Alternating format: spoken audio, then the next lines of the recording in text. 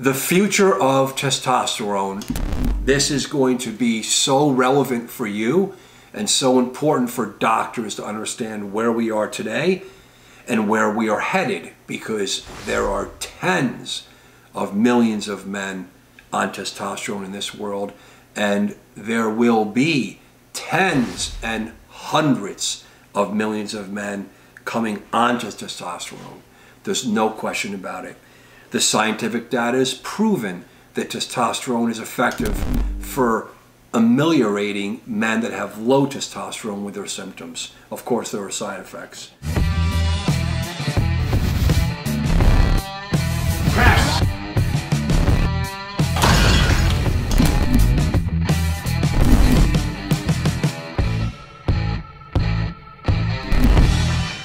What's amazing to me, and please, I want you to understand, and clinicians to understand, that so many men are starting testosterone and they don't have technically low testosterone. I need to bring that up in the beginning of this talk, because the future, you're going to see so many men, even very young men, using testosterone. And again, this is not steroid users for full muscle building. These are just men that take testosterone to feel better. It does work for them. The anecdotal data is incredible. We have to be very careful because we have to talk about studies on this, and there are really no studies on that. But yet, the future of testosterone, you're going to see more men taking testosterone that don't have low testosterone because it does work for them. So we see, but we have to be careful. We have to understand what it's going to do to them. So that's the first point. Next, I have to use evidence-based research. So there is a great resource online called F1000 Research Articles.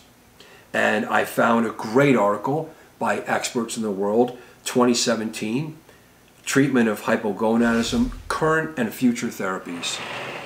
They did a great job in reviewing the current and what they see as the future therapies for testosterone. They start off with injections, of course, because testosterone injections are the top of the podium. Nothing is going to shake. Nothing's taking down the injections, at least for many, many years. Why? Because the injections work. Because they're simple. What do we have? We have short-acting, intermediate-acting esters, testosterone propionate. We have cypionate, we have enanthate, and we have combinations of esters. We have testosterone undecanate, which is injected usually by a physician or a healthcare provider every 6 to 12 weeks. We have a new formulation, testosterone enanthate, in a subcutaneous pen, auto-injector once a week. I've also seen testosterone being delivered like an insulin pump, through an insulin pump. It's through a pump. That's incredible.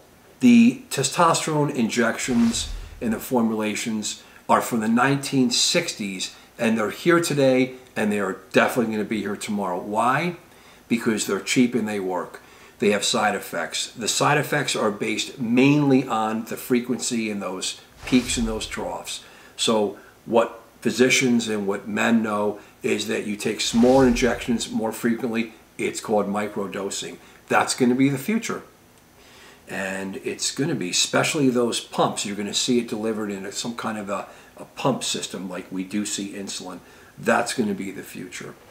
And the amazing feature is that men feel so good on testosterone injections because we see an increase in the free testosterone that overloads those carriers, albumin and sex hormone binding globulin.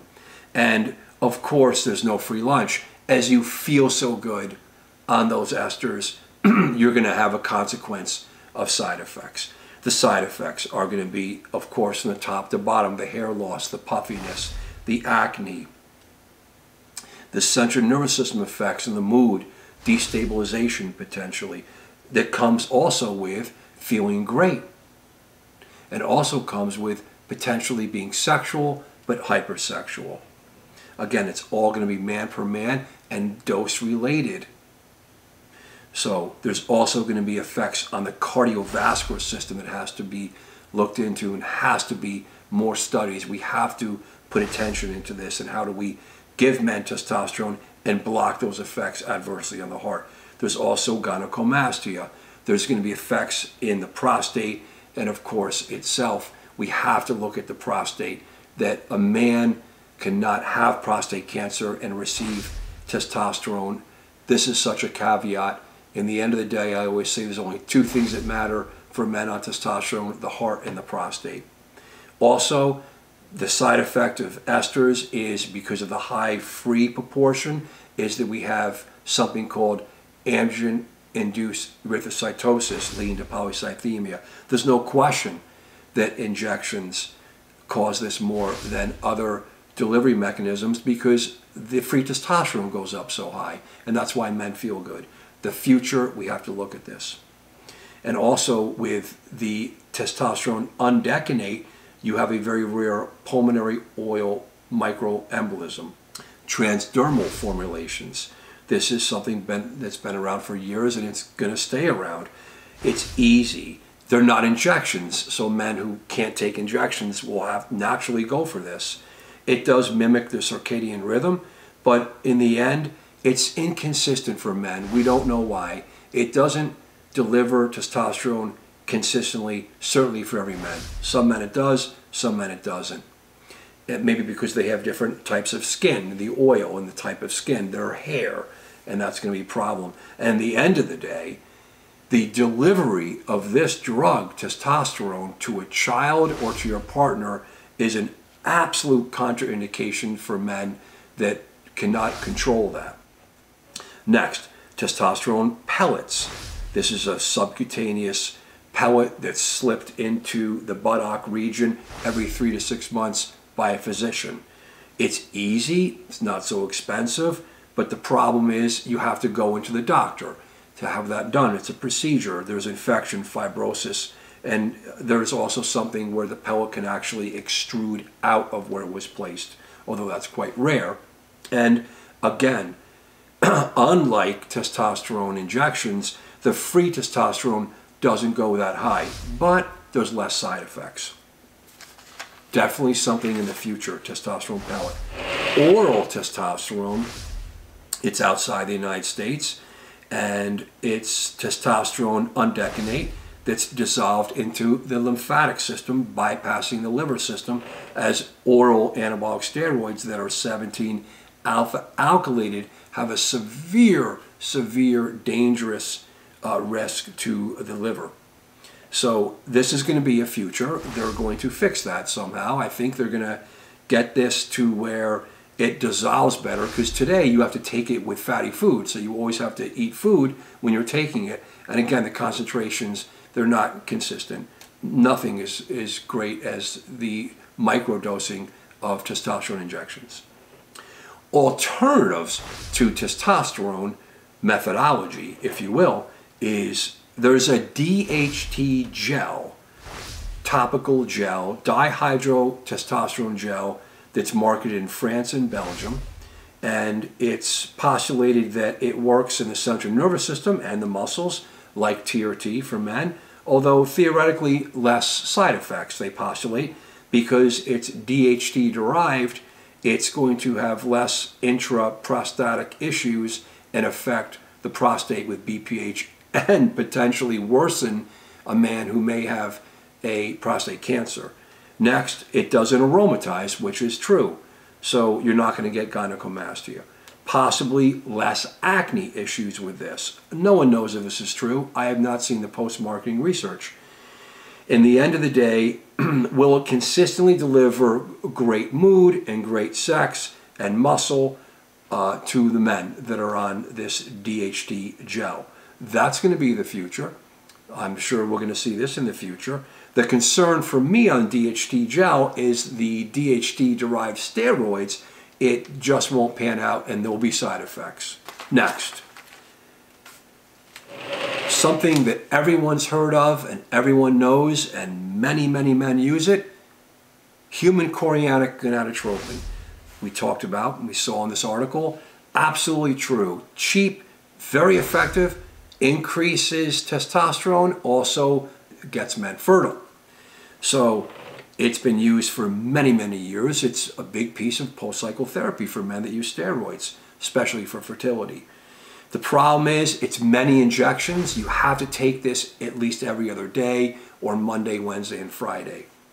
You have to reconstitute it and you have to refrigerate it. There's a lot of logistics, if you will, around this that limit the use of HCG. And there is downregulation.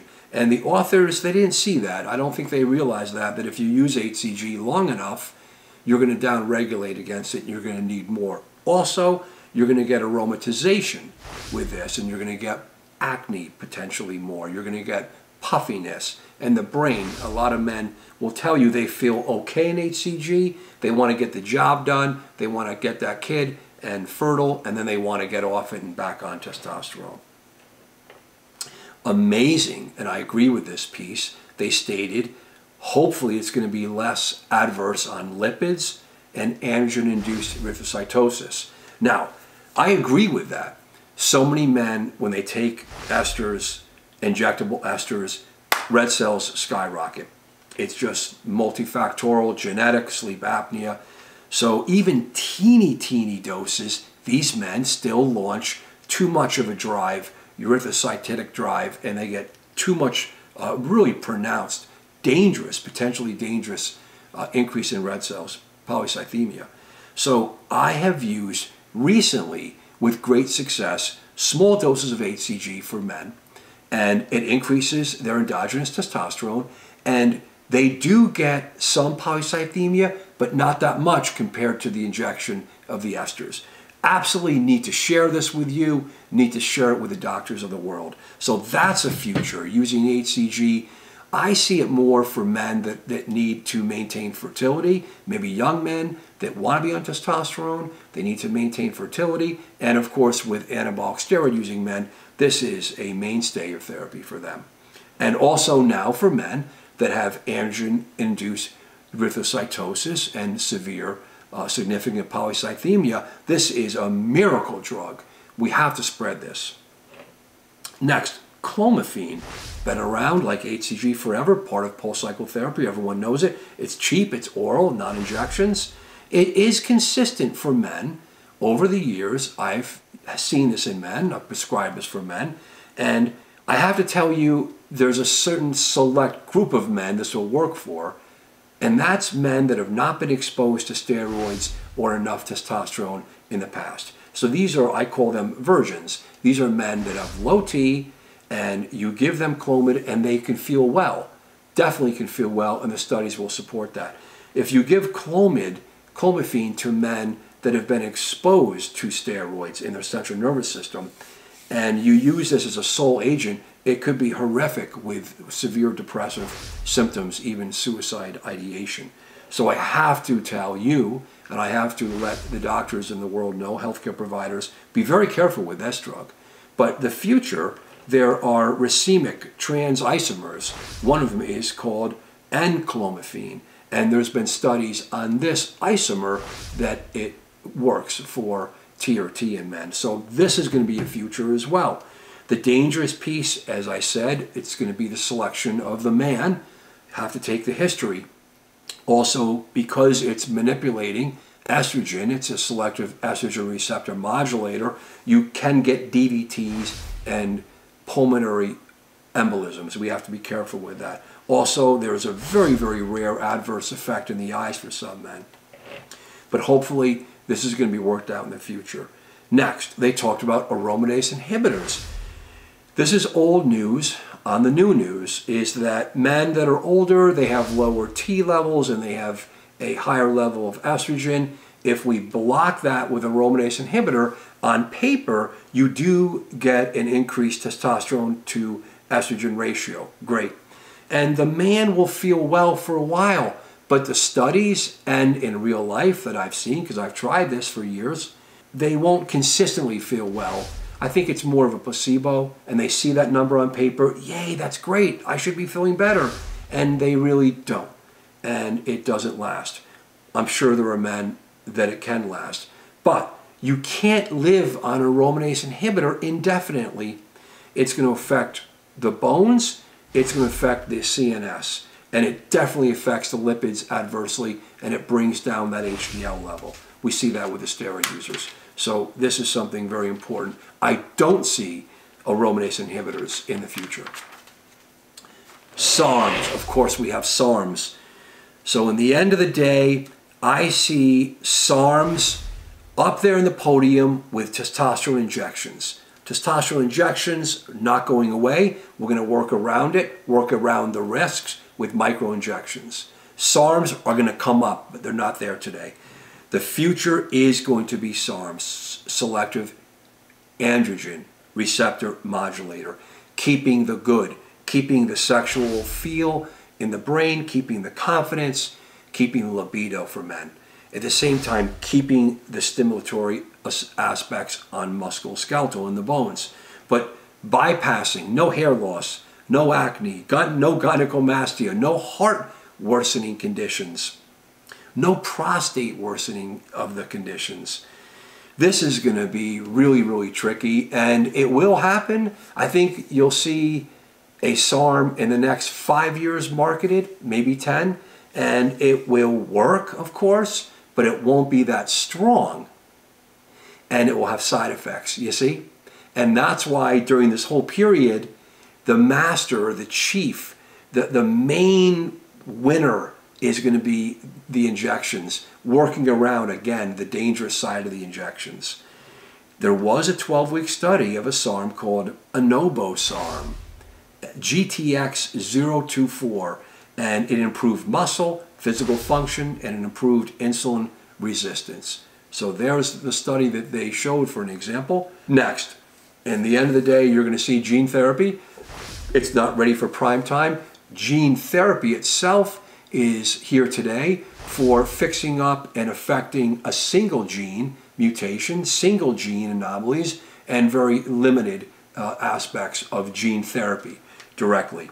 Now, think about testosterone replacement. You have amazing interplay of the CNS and the gonads, not to mention other systems. This is going to have to be multi-gene therapy, but indeed, in 50 years or further, of course, we will be using gene therapy. So that sums it up. I hope everyone learned something. I certainly learned a lot when I did this research in this article, and I have to give the hats off to these doctors. They did a great job on this, and we definitely will need more testosteronologists because there's so many men that are enjoying testosterone, but we have to keep it safe. I hope this helps. Thank you so much.